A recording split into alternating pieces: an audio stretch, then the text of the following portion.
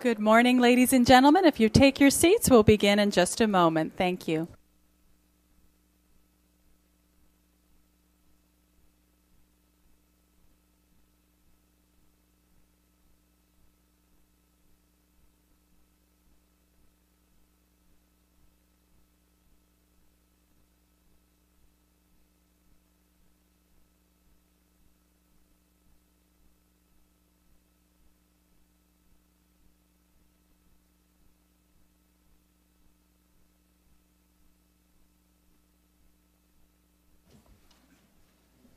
Good morning. I'm Steve Morrison, Vice President here at CSIS and head of the Global Health Policy Center. And on behalf of Dr. Hamry and my colleagues here at CSIS, welcome to the second seminar on our U.S.-Swiss Dialogue series. I'd like to extend a warm welcome and a special thank you to Ambassador Urs Ziswiller, who will speak in a moment, and his colleagues at the Swiss Federal Department of Foreign Affairs, who've generously provided the support for this program here today. I also want to particularly thank my colleagues, Heather Conley and Jennifer Cook and Richard Downey, for putting this all together. As we look back, I understand this program today is intended to really look back and look forward, with the pivot being the CPA, the Comprehensive Peace Accord. Just a few points of background that are relevant to today. We have brought together many of the key personalities who persevered throughout this period in putting the pieces together for that, and I think that's quite remarkable. Jennifer will introduce General Sumbeiywo in a moment, who presided over this process of negotiations, which was an arduous, extended period of negotiations. It actually succeeded in the intense period was about 30 months, which, given the complexity, the length of the war and the complexity of the accord, was actually quite a remarkable achievement. It probably didn't feel like it was quick to those who lived through it. We also have with us a number of the other personalities who were part of this. Susan Page is with us from the State Department today. Nick Haysom. They were together in Machakos and the other venues of these negotiations. Charlie Snyder, Tim Carney, many of the people who lived through this period and pushed it forward. And I think they deserve an enormous amount of credit and gratitude from us all for the work that they put into this. It's important to remember that this process sort of got kicked off just 5 days before 9/11 here in Washington, when then President Bush appointed on the White House lawn Senator Danforth as the envoy for the Sudan peace talks. It was a beautiful fall day, and many of the people in this room were present when that happened. And Senator Danforth and Charlie Snyder and Bob Oakley and others began a process, quite intense process that stretched into April, May of the following year, of trying to test the parties to come back to President Bush and Colin Powell and Condoleezza Rice with an answer to the question of whether the parties themselves were really, truly prepared to engage in a process that had as its objective a negotiated settlement to the war. And one of the first tests, there were 4 tests that were pursued, but one of the first tests was the Nuba Mountain ceasefire agreement, which was concluded in January of 2002, and that's where the Swiss came in. It was a U.S.-Swiss team that mediated that agreement, that ceasefire agreement within the Nuba Mountains, which remains a flashpoint in a particularly sensitive area within Sudan in the transition area to this day. That was concluded in Bergenstock. The parties signed it into force, and we were very proud, those of us observing this process, that the U.S. was able to partner with the Swiss government in getting through that test, and that proved to be terribly important in building confidence looking forward, because when the Bush administration then deliberated in the spring about whether to move forward, the answer was affirmative, that this was an effort that deserved a strong commitment. And I think if that decision had gone another way, we wouldn't be here today having this conversation. And so, looking back, that Bergenstock Agreement was very, very important. That period was one where we really moved to a focus on pragmatism and engagement. It was a turning point away from the focus in the late 90s on condemnation and isolation and resort to war or armed threats as a way of trying to resolve this. It was a period in which the Eritrea-Ethiopia war, which had huge consequences within the region, was still winding its way down. The DRC wars, multiple wars, were still very much with us.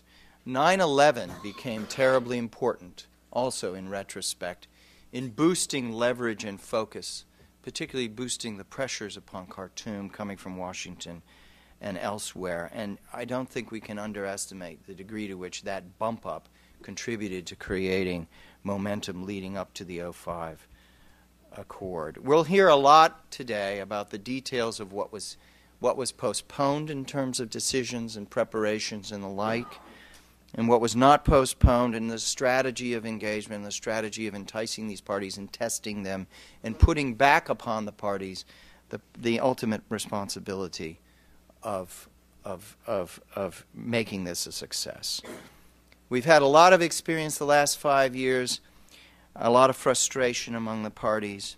We've seen a remarkable durability and longevity of the government in Khartoum, even under the stresses of the ICC and the condemnations that have come over Darfur. We've seen the rising strategic asset of oil, the rising alliance with China, the spread of new actors, the UN effort, the AU effort. We'll hear more about that. And of course, now we're facing the prospect of great uncertainty and anxiety around what the future will look like and what the end game, or if there will be an end game, what it might look like. And we'll hear about the good, the bad, and the ugly, as one of my friends here this morning described the options that lie ahead as we move towards 2011. So those are just a couple of brief introductory framing remarks. I congratulate all of you for this, and again, very special thanks to the Swiss government. I'd like to introduce the ambassador to say a few opening remarks, and then Jennifer will introduce our keynote speaker, General Sumbeiywo. Thank you all.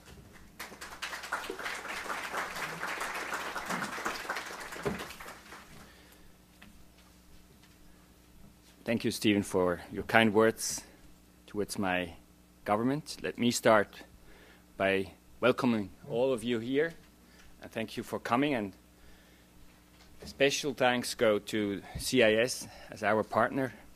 It's always wonderful to cooperate with you, and I hope that we have many other such events ahead of us. A thank goes also to my own team, Guillaume and Simon, who are both in the room somewhere there to the right, for having organized this day. In our view, the coming months will be critical in determining Sudan's future. So I'm more than happy to have a number of excellent experts here today to speak about Sudan. Some of the names were already mentioned. I will come back to it. Thank you, General, that you found time to join us today, and all other experts. I would like, not going into Sudan immediately, but say a few words about Switzerland and its mediation efforts around the world. It's probably one of the few countries who had in its constitution a sentence which says that the promotion of peace is the duty of the country. And therefore, it's one of our goals in foreign policy. And we believe that mediation is one of the most effective tools to achieve that goal. Therefore, my own ministry is directly or indirectly engaged in a quite impressive number of peace negotiation processes. Let me give you a few examples. we mediated in a traditional classic form between Turkey and Armenia. Our state secretary traveled from capital to capital, brought people together, organizing meetings for both parties, making also proposals, presenting ideas, how we could come closer. And finally, the two parties met in Zurich and signed an agreement. Unfortunately, it's still not implemented, but that's also one of the problems you have in mediation. You have to be patient, and you have to have sometimes long periods of time ahead of you. Another example is Nepal, but that was another kind of mediation. A Swiss mediator worked absolutely behind the scenes, assisting local mediators, acting as go-between the Maoist movement and the political parties, arranging their first meeting in India and providing advice for the formulation of the peace agreement. And so far so good. It still holds. It's certainly not what we, at the end of the day, expected, but again, we have to be patient. A third example is when Swiss experts on mediation supported the movements of Papua with capacity building workshops and on negotiations, mediation, designing of peace processes, and the topics of power and wealth sharing. And last but certainly not least, we were, since many, many years, very active in the Middle East. We had one of our seminars here on that subject, and maybe the most evident or most known effort of ours was the Geneva Initiative. And I was happily myself quite a bit involved in that. We had two goals with the Geneva Initiatives, very often wrongly understood and by politicians and by the medias. We had two goals. First, we wanted to prove that there are on both sides still important people who really are ready to sit together and hammer out a peace agreement. And second, we wanted to create a document of reference which in any future peace talks and negotiations will serve as a reference document. And if you look now at the direct talks going on, almost every day the Geneva Initiative is quoted. And I'm personally convinced if there will be a two-state solution in the Middle East, it will be plus minus 5%, 10% Geneva. These are a few examples of our more bilateral peace efforts and mediation efforts. But of course we are also supporting the United Nations, often the main mediator in situations of violent conflicts. We support the Department of Political Affairs and its mediation support unit with funds and personnel. Then we recognize the need to support the expertise of regional organizations, and this effort we are talking about today is a wonderful example for that. The Intergovernmental Authority on Development is one of the organizations we are supporting, and we will certainly hear a lot of them later on. Finally, Switzerland is supporting and closely cooperating also with the NGO world, specialized in the field of mediation. We are actively supporting the Center for Humanitarian Dialogue in Geneva, the mediation activities of Kofi Annan, but many, many other NGOs active in peace efforts and mediation are supported by us, be it by personnel or with financial support. Mediation is highly relevant for Sudan. Sudan, as we all know, has had a challenging history since its independence. And Stephen already mentioned the ceasefire agreement at Bürgenstock, Switzerland, where I had the pleasure to be present with my minister at the time to sign that agreement. And it was mentioned as probably the beginning of many other efforts and signing ceremonies. And we will hear today that we are still not yet at the end of our efforts, pains, or whatever you name them. I'm sure there will be several words used for that. Sudan is therefore a very good example of my country's engagement in the field of mediation, especially in supporting the expertise of regional organizations. we have substantial commitments to Sudan. It is one of our focus countries for our peace-building operations. At present, we are involved in various projects, including peace-building, promotion of human rights, humanitarian relief, security sector reform, and demining, and we are supportive of the UN agencies on site. But it's not up to me. We have excellent experts here, not only on the panels, which will follow, but also in the hall. And therefore, I would like to stop here and hand over to the keynote speakers. And I'm very happy to have General Sumbeiywo here, who will be introduced by somebody from the CSIS, from Jeffrey. Please, thank you very much again for being here, and have a great morning.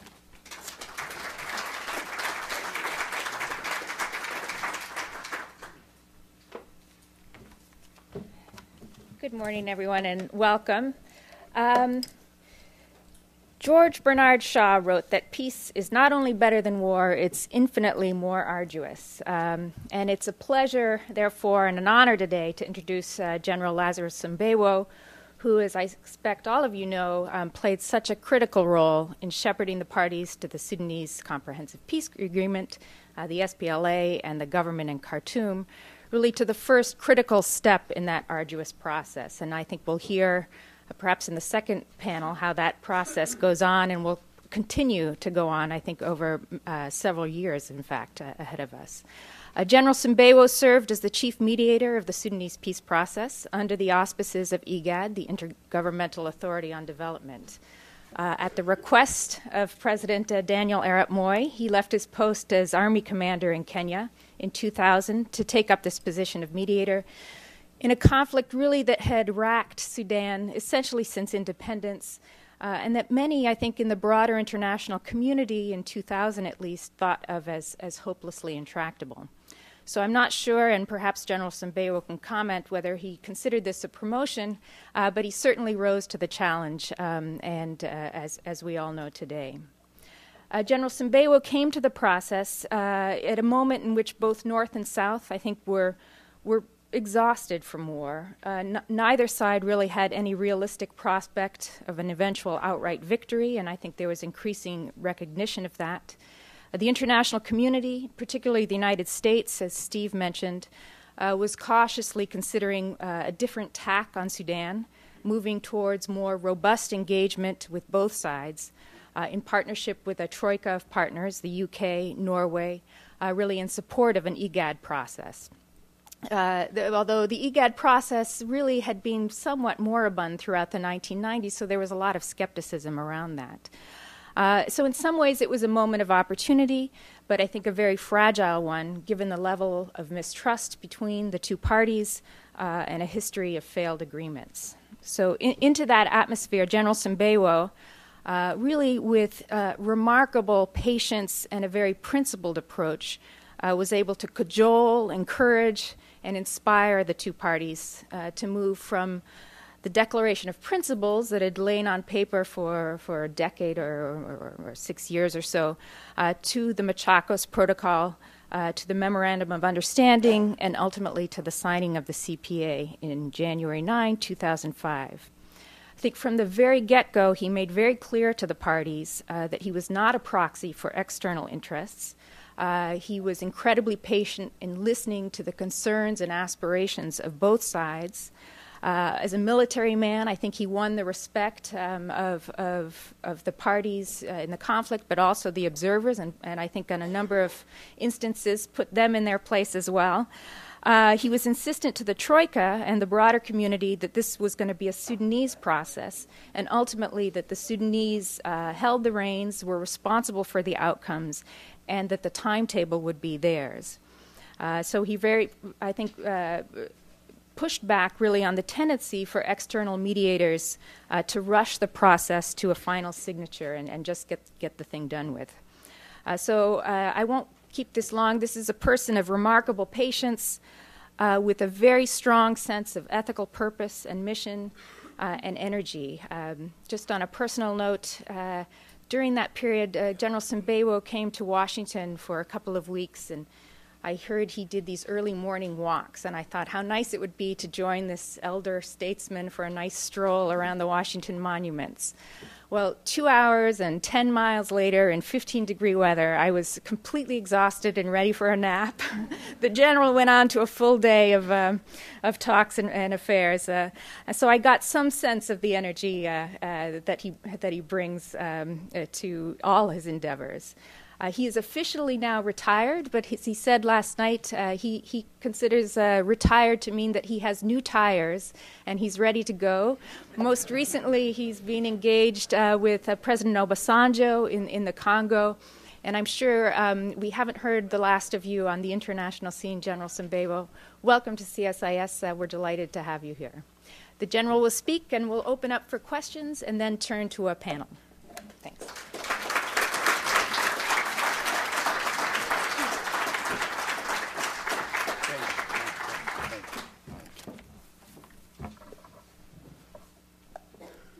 Are you talking about me?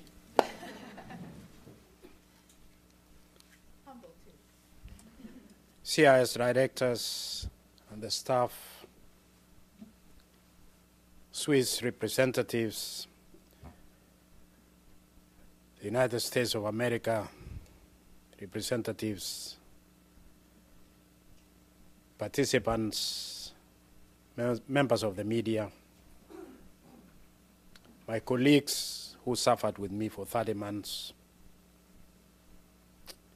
ladies and gentlemen, I thank God for enabling me to be here today, and so I'm pleased to be amongst you to discuss this very important topic on the prospects for referendum in Sudan.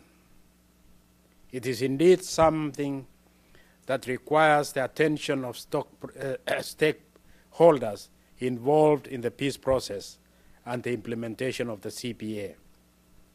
Today is exactly 92 days to go before the people of Southern Sudan exercise the right of self-determination in a referendum that forms part of the CPA.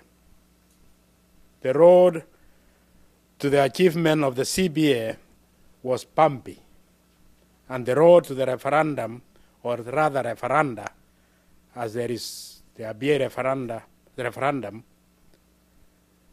is more challenging, has been more challenging.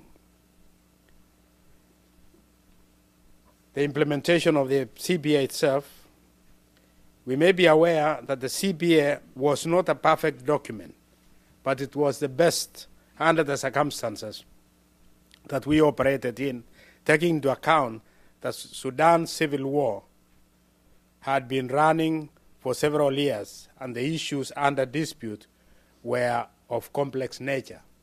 I know many people have criticized the CPA. It is not comprehensive enough. It is not inclusive. It is not, we did not take into consideration many aspects that needed to have been taken into consideration. We agree. It's not perfect, but it managed to stop the war. And so at least we should get that credit that the war stopped, and it is still, the war hasn't erupted yet. The accord signed by both the North and the Southern Sudan, that is the then government of Sudan, which basically was represented by the National Congress Party and the SPLM, representing the Southerners, therefore provided the best way out of the 21-year war, although others hoped that it will also translate into democratization of the Sudan. This, however, many would argue that it has not been achieved. I believe, if I read it right, the international community at the time wanted to get in to the agreement phrases, clauses, sections that would eventually help the Sudan to democratize. Unfortunately, they have fallen by the wayside. They have not been embraced. They have not been adapted. And so I believe this has to be, I'm not asking that we go to the table to redraw things, but I think it needs to be re-looked at. The regional, particularly IGAD subcommittee on Sudan, who facilitated the achievement of the CBA with the support of the international community for the first 3 years of the signing of the agreement, abandoned the process completely and abandoned the parties. What happened is that after signing the agreement, everybody said, hallelujah, Allahu Akbar, let's go. And everybody went, and they went to Darfur, forgetting that the parties had been fighting for over 21 years, and they needed to be shepherded.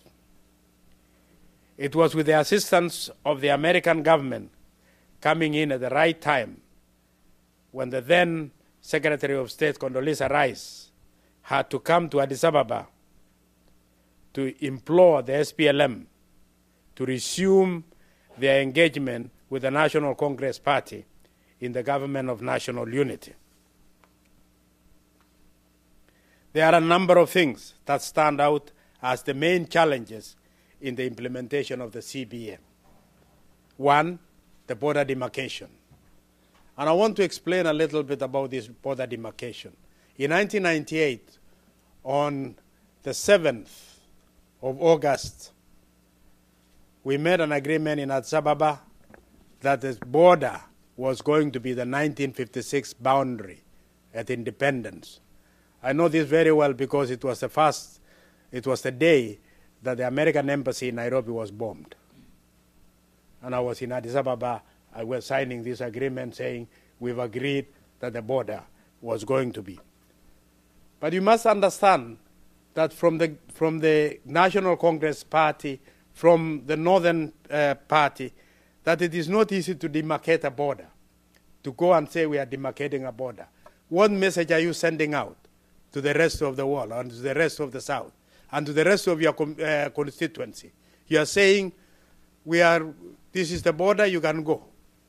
And that's not what it was meant. That was not what the CBA meant. The CBA encouraged unity. It says we'll give a chance to unity, although nobody gives a chance to unity. So that's one of the things that's one of the challenges that has remained and continually to remain. And it's not going to be easy because as soon as you start demarcating the border, you are sending a message to both sides, a different message.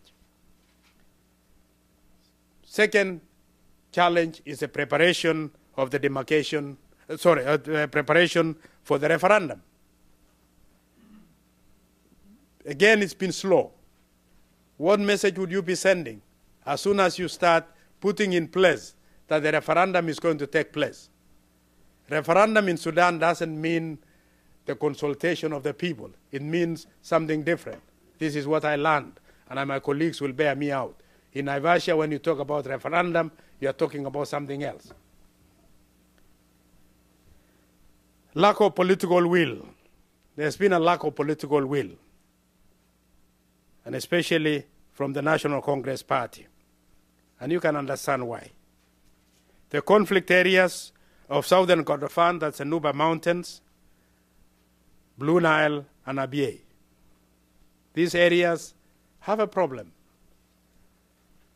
They are at catch-22. There are countries that are there are areas that are in the north.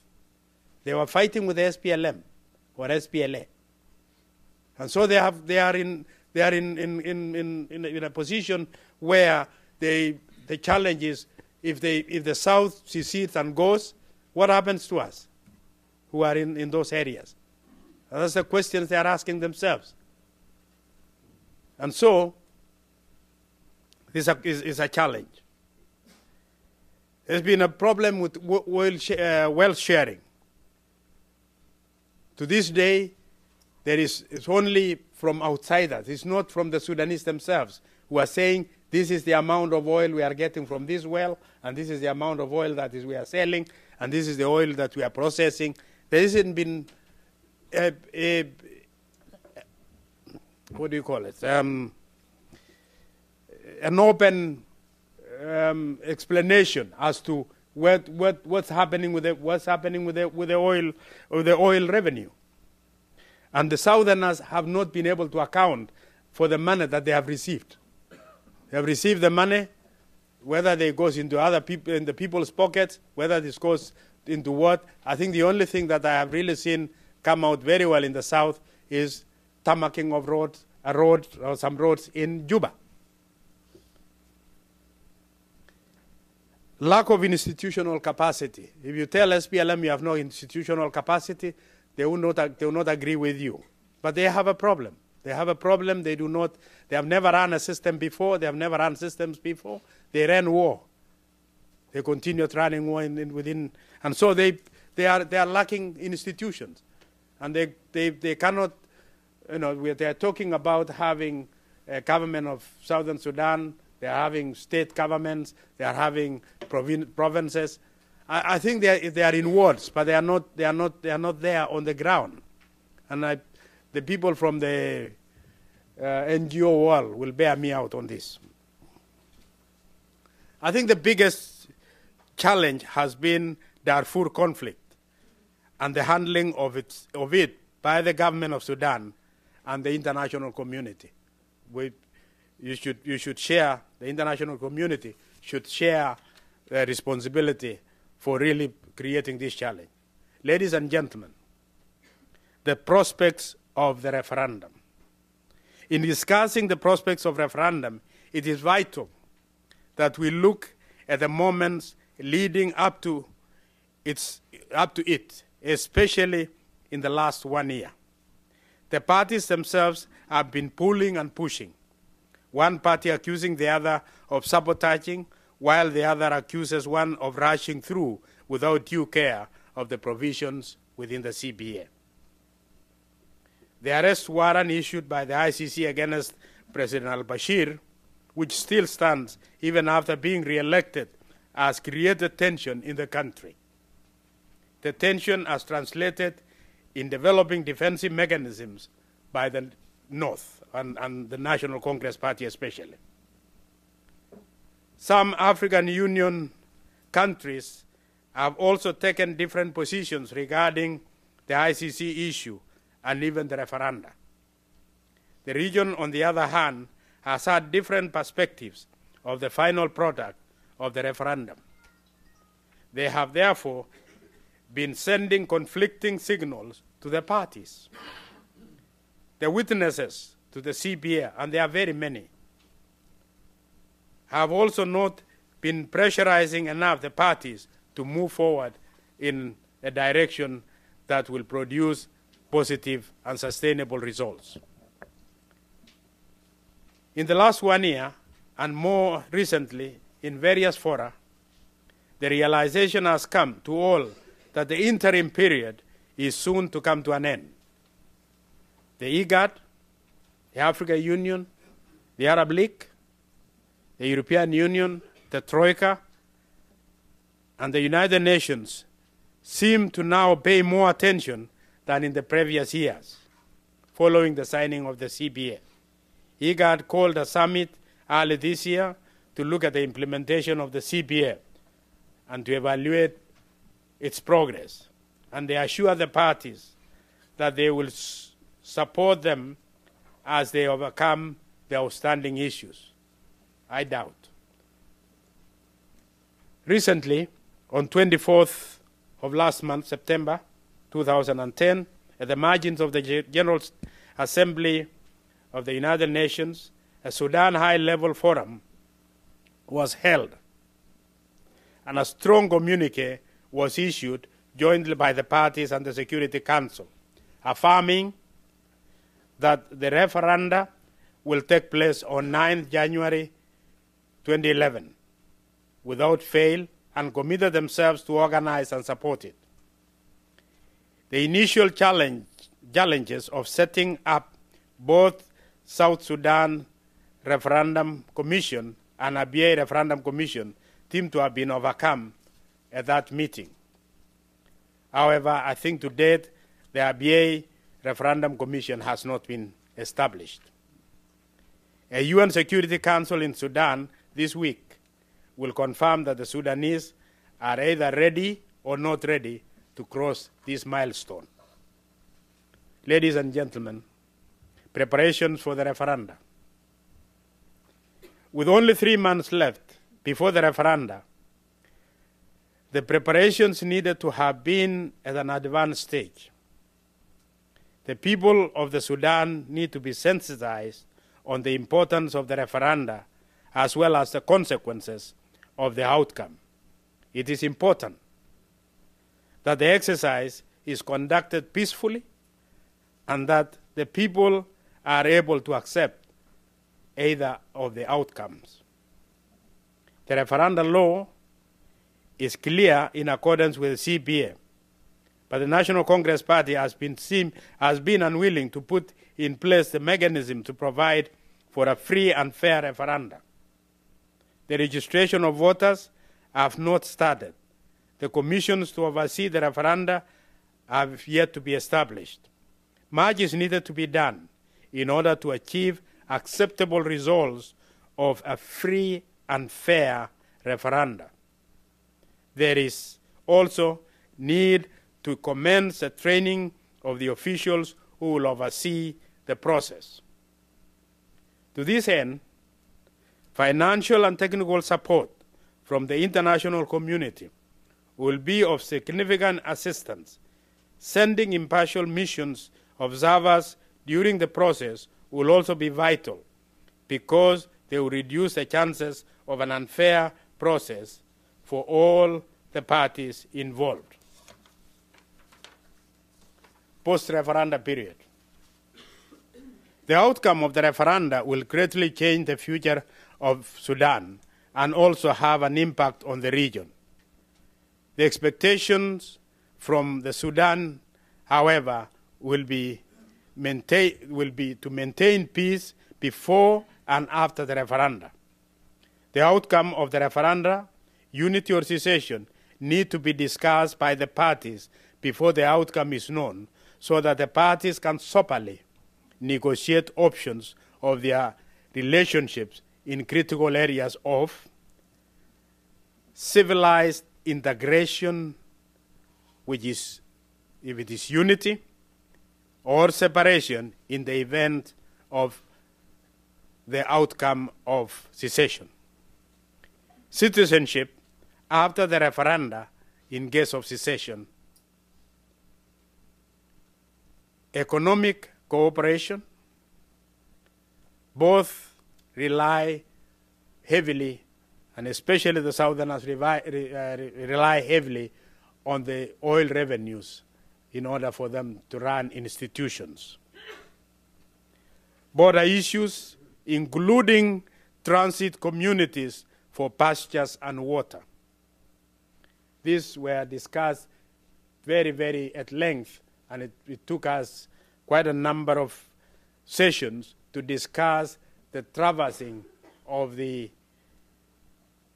nomadic tribes, which have been doing it for over 400 years or so, crisscrossing in summer and winter, the borders for water and pasture.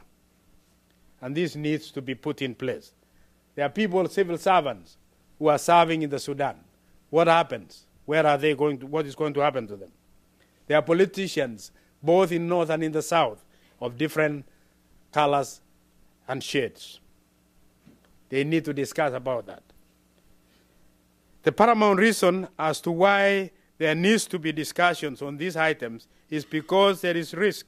There is a risk that there could be the same factors that could be the cause of conflict should the outcome not favor one of the parties. The region has a stake in the outcome of the referenda, especially the North-South referenda. IGAD subcommittee chairman has promised to call for a meeting in November 2011 to harmonize the regional position during and after the referenda. Needless to say that the hope for the region members is peace and prosperity for the Sudan and the region at large. Ladies and gentlemen, in conclusion,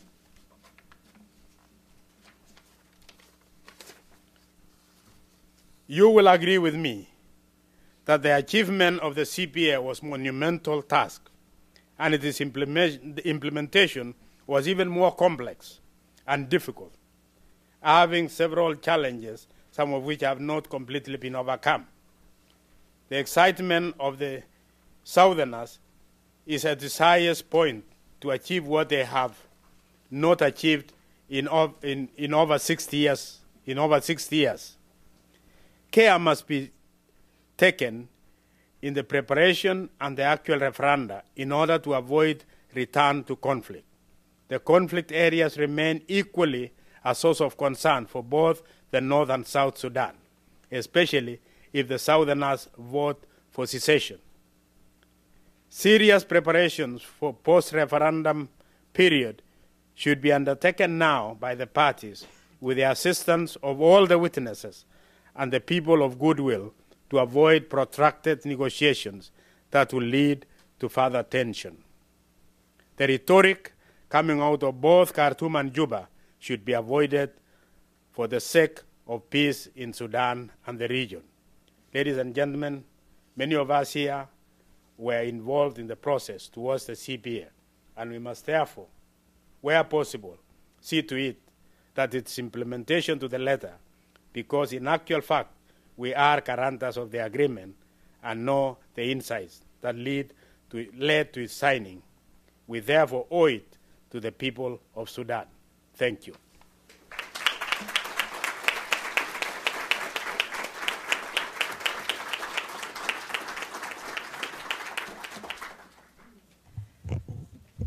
General Sumbeiywo, thanks so much for really laying out the past, but also laying out very clearly the challenges of the future. And I think we get a sense from you, from your talk, really, of what made you such an excellent mediator in this, in terms of challenging both parties and the international community, and calling things as you see them, which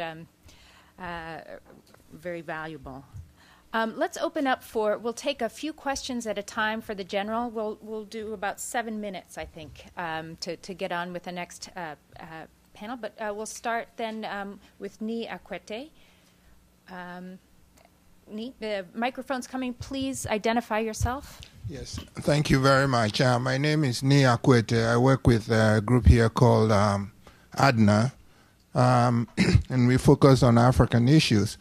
General, you mentioned the question of some of what IGAD states, how they look at the Sudanese situation, as well as some of the other countries outside of IGAD. So my question is, given that the African countries have different views of what should happen, I have heard from other places that some say, look, we don't support this because we all have our southern Sudans. And if this happens, what's going to happen with parts of our countries want to secede? Given your very special work and role looking at both sides, what advice do you have for the continent in general? Do we support what is in effect a peaceful divorce from a bad marriage? Or do we say that this will set a very bad precedent of secession in other countries? So where should African countries, what kind of position should they take? What is your advice? Thank you.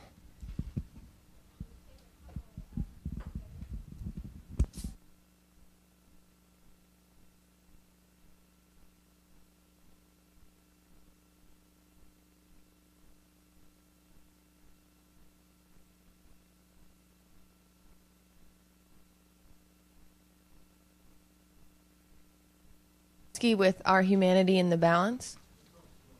Oh, sorry. Sorry about that. I'm curious if you could speak to Meryl Zendarsky. Yes, with Our Humanity in the Balance. I'm wondering if you could speak to, in your opinion, if the referendum has a destabilizing effect in Sudan, how you think that might affect regional issues, specifically with the LRA and with the ongoing conflict in the Congo.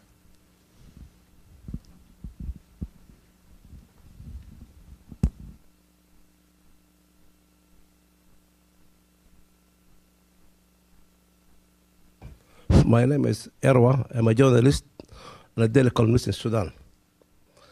Taking into consideration that we cannot or should not dishonor the CPA, which stopped the war. But I read yesterday a pessimistic article, Mr. Nicholas, you remember him? Nicholas Christopher, very pessimistic article. Taking into consideration this, don't you think that while making the same mistake as during the Nimero regime, Addis Ababa Accord, 1972-1982. They're the one-man show, Mr. Nimeri. And then now it's the one-party show, this NCPA. Could we make a comprehensive peace solution for the whole Sudan? Because if we don't accommodate, then therefore accommodate other parties in this CPA, maybe you commit the same mistake as 1982, the collapse of Addis Ababa Accord. How do you think? Thank you.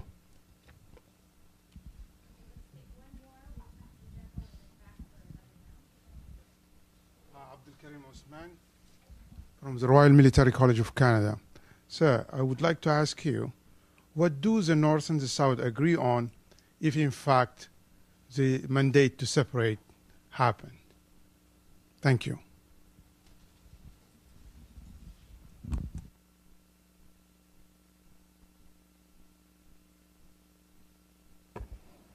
Thank you very much. There isn't a major deviation between the countries of IGAD and the countries, the other countries of Africa. I think they are about 50-50 each. They have views of difference of what would the referenda, if in the event that the Southerners secede, what would it cause in the region and beyond. I think if the two parties agreed, the way the Ethiopians and Eritreans agreed to divorce and yet went back to war, it is not, you cannot give up a marriage if the marriage is not performing. You cannot give it by force. You cannot continually, if the parties decide that this marriage we have to go to court or we have to call the elders to dissolve it, then dissolve it.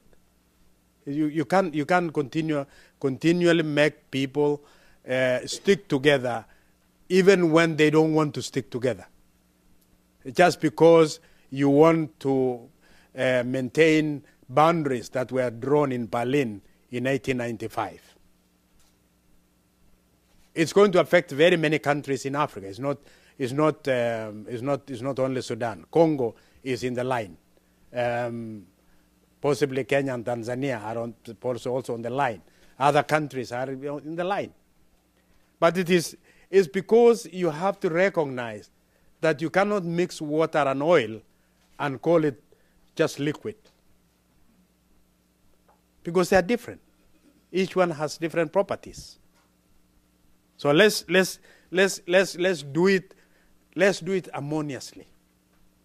And it is better if the parties are involved themselves rather than trying to impose from externally, saying, no, we have to do this because if we do it, others will be affected.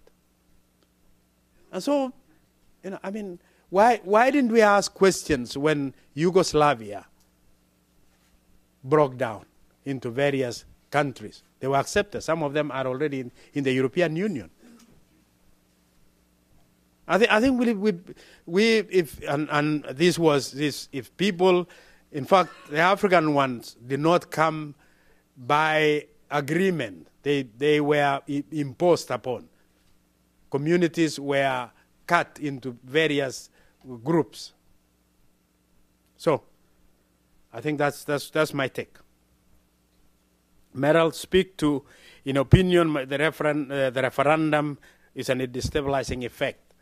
I don't think so. If it was properly organized, because it is something that was accepted, that the Southern Sudanese will exercise their right of self-determination through a referendum, why should it be a destabilizing factor?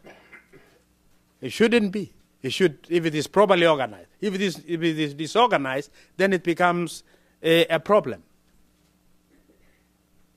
So the parties must understand that it is good to organize.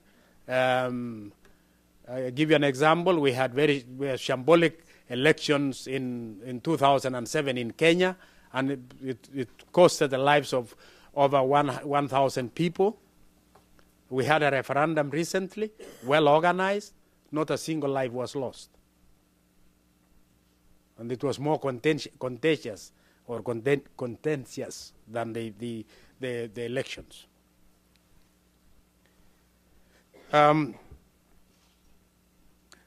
How do we go so that this is Arua? How can we go so that the CPA cannot be dishonored? You know, this thing has been lingering in my mind all along after Nimeri, through the Addis Ababa agreement, through the window into the Nile, and said it is not either. It is neither the Quran nor the Bible. There is a big difference this time, a big difference. I think this agreement was well thought of. There were implementation modalities in it. There is an army. There are two armies in the country today in Sudan, and they are not very. It's not going to be a very easy throwaway. You cannot just throw it away without having to pay a price. People are going to pay a price, and the people who are going to pay a price are Sudanese, and so they better not throw it away. Whether it is in the south or in the north, blood is going to be shed if this thing is thrown away. And I think they'd better not do it. Lastly, what do the parties agree on? On everything except implementation. When it comes to implementation, it gets difficult. But they agree nearly on everything, how things should be done. They agree to live peacefully. They agree to share resources. They agree that two militaries exist. They agree on a number of principles that they have. But when it comes to moving one leg forward, it becomes very difficult. For either party. You ask them to move towards unity, each one moves away. You ask them to move towards secession, each one moves away. Thank you. General, we're going to take a seat in the front row, and I hope during the course of the discussion, if something is directed at you from the panelists or you want to pipe up, we can still call on you. We're going to wrap this session up and move to the next panel now. Thank you so much. I'm available. Okay, wonderful. Thank you.